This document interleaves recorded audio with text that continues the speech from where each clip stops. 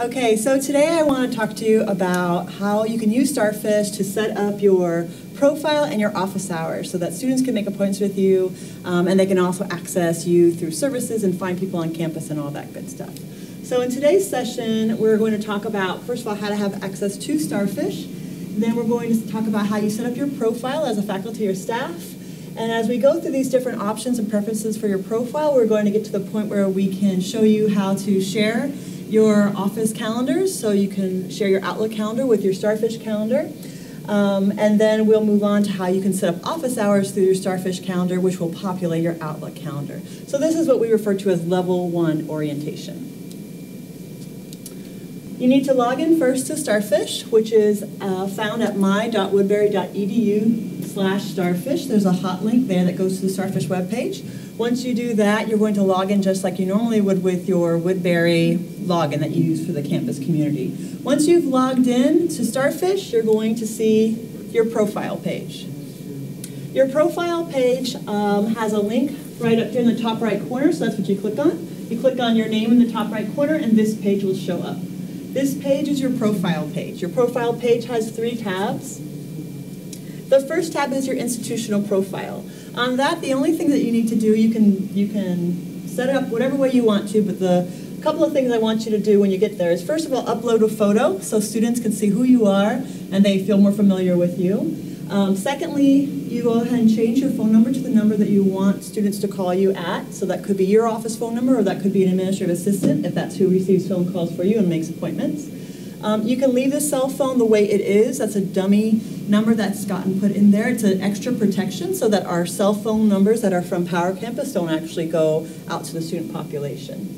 And then fill in a little bit about your general overview and a little bit about your biography. And the purpose of both of these, again, is that this is what students are going to see when they do a search for you or for a service or something like that. So first of all, they need to know what your responsibilities are and why they would go to you. What are the issues that they might go to you for? Sometimes it might be obvious, but for a lot of staff people, it might not be necessarily obvious what a student comes to them for.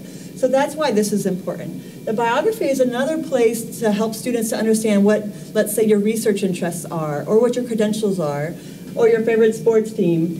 And so this is what you do for the first tab for the institutional profile tab, which is under your profile page. This is what your profile looks like when it's all merged in with the rest of Starfish. So Starfish, again, has a services tab. This tab is viewable by faculty, staff, and students. So if they were to pull up the services tab, which they can search for people and things and places, they can search for them this way, or it's just listed alphabetically. We've jumped down to the part where it says student affairs, so we're down at the S's. And when I open that up, you can see that my profile populates this because I'm associated with that service because of my role. So that's all done behind the scenes. This part I'm responsible for creating. This part is created by the Starfish implementation team at Woodbury.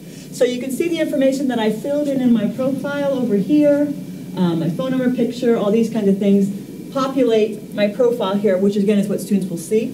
And the other part of it is when I get to the point where I'm setting up office hours, the option for scheduling an appointment with me shows up right there for students. So they can go directly to my Starfish calendar through that. The second part of setting up your profile is the appointment preferences tab. So again, this top part, you can decide what's meaningful to you. If you want to have students do walk-ins, if you want to find out about their appointment more in advance, you can set those preferences there. But the part I want you to make sure you fill out is the location. So you click on the green plus sign. When you click on this, it's going to pop out to a box that asks what type of location. So is it an office, phone, elsewhere, etc. I would generally recommend that you put an office and a phone. So that way you can leave students open to having an in-person appointment, but they can also just talk to you on the phone if that makes sense for the conversation.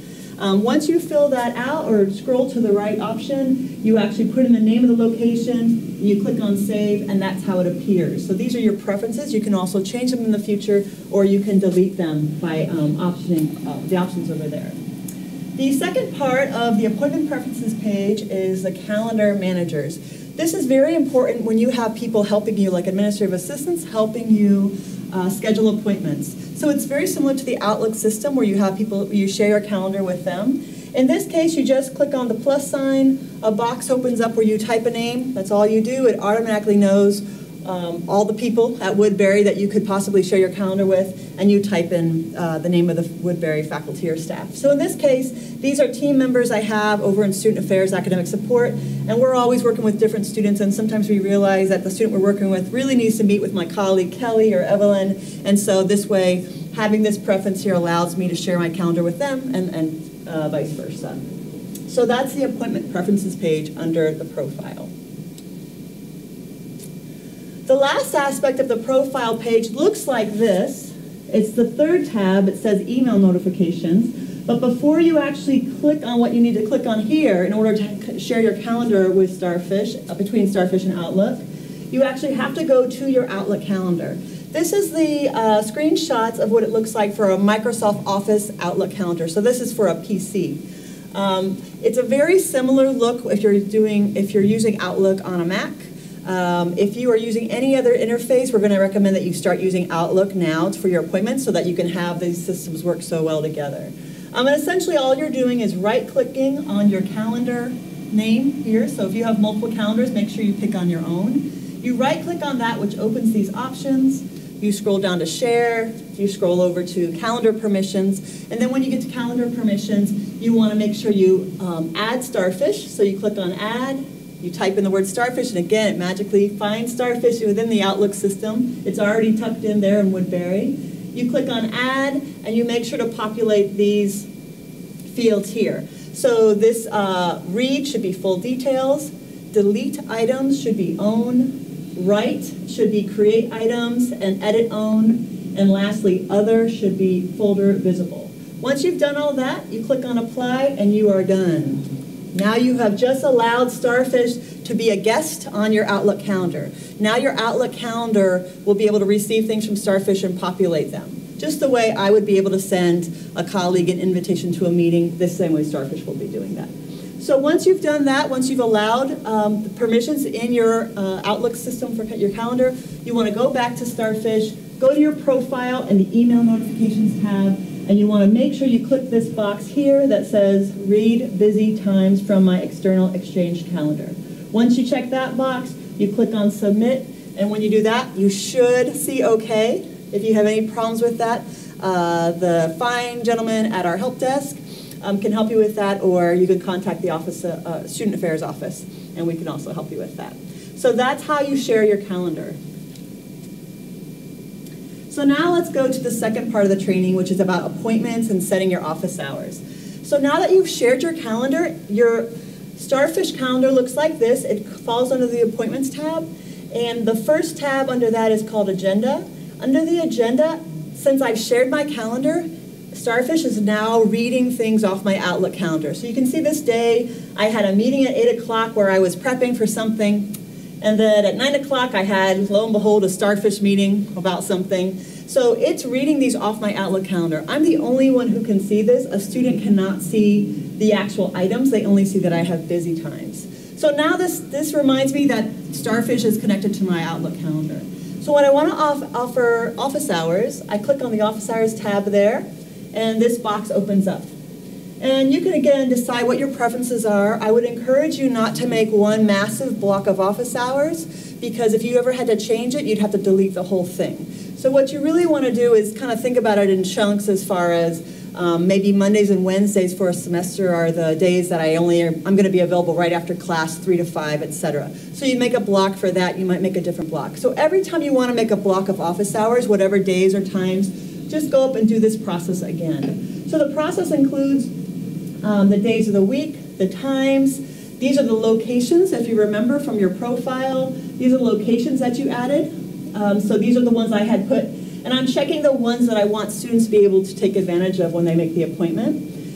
You can allow for scheduled appointments only, or scheduled and walk-ins. You can give it a minimum of 15 minutes. You can have very quick appointments. So if you're having a very busy advising time and you really want students to be aware that they need to be on time and they need to work quickly with you, then you can set up a minimum 15-minute appointment. Now you can also set a maximum to be 20, 30, 45 minutes, or an hour, or even longer. So it's up to you. You can put the range, and then the student who's making the appointment actually makes the choice. So you're not limiting them to only 15 minutes, but you're giving them the option. If they just want to call you for a quick question on the phone, you can give them the phone option, you can give them a 15-minute option, and therefore your calendar really reflects what that student needs, and you're not blocking out massive pieces of time that neither of you really needs. The last thing are just 2 items, appointment types. So you're going to see different things depending on who you are and what role you have in Starfish. But right now I've got checked advising and student events. When I meet with students, those are usually the 2 reasons. And we have very broad categories that we use there. And the reason we have those is to start tracking what is it that students are coming to see us for, how is our time being used, especially faculty who do instruction and they do advising. So we really want to see how much of your time is going to both, and that can be important to you all when you're talking about job responsibilities in the future. And the last part on this, adding office hours that I'll explain, is the instructions and the start end date. Instructions is anything you want to put in for your office hours. If you want to ask the students to check in with the receptionist when they arrive, if you want to ask them to give you a 5-minute window either way, you know, if you're running late, you can put that in. Anything like that that you think that's important for a student to know, or bring something special. If you want them to bring their syllabus or something like that with them, you can do that. But the really cool feature that I think everybody likes is the start end date. If you click on the start end date, you can set these to be reoccurring office hours. And instead of an end date never ending, meaning they just go on and on for your whole calendar, you can actually end these dates at the end of the term. So that way your office hours are good for this spring, if this is the semester you're in, and then they stop at that point, and then you would set up new office hours with whatever, to reflect whatever your new schedule is. So you have other options there too, but that's something that people enjoy. So once you've filled this out, you click on Submit, and it appears on, this is my Starfish dashboard. It appears on the right-hand side, and it tells me what office hours I've set up. So I go from this screen under the agenda page where I have my Outlook showing up here, and on the other side of this page, this little office hour things pop up on the right-hand side. And if you had to change your office hours or you needed to edit them or something like that, you just hover over the little clock. A lot of things can be done with Starfish if you hover over the icon. So if you hover over the clock, it'll open that up and you can edit it or delete them however you want to. So lastly, this is what it looks like when you've set office hours and they're going to your Outlook calendar. So it comes to your Outlook just like a meeting invitation. So this should look familiar. You accept it just like you would a meeting invitation. It appears on your calendar. It appears on your Outlook calendar, and on your Starfish calendar, it looks like this. So in this case, this is a student's view. So Gia is our student who has been our case sample. So she is looking at my Starfish calendar, and she chose this time spot to set herself up for an appointment. If someone else, another student, wanted to make an appointment with me and they go to my Starfish calendar, then they could click on this green plus sign, click on sign up, and that would put that student right on my calendar. But this student cannot see this student, nor can they see any other of the other meetings I have on my calendar. So even though I can see on Starfish, I can see things from my Outlook calendar, when I'm in a student view, when I'm looking at it from a student's view, all they see is time slot taken or time has already passed or something like that. So they'll see that no matter whether it's a student appointment, whether it's a meeting that my department set up or something like that. So that explains to you how level 1 orientation, which is how to set up your profile, how to set up your preferences, and how to merge your calendars between Outlook and Starfish so that you can have office hours for students. Please come back for the level 2 orientation, which talks about raising and clearing flags and also seeing and viewing, filtering student records.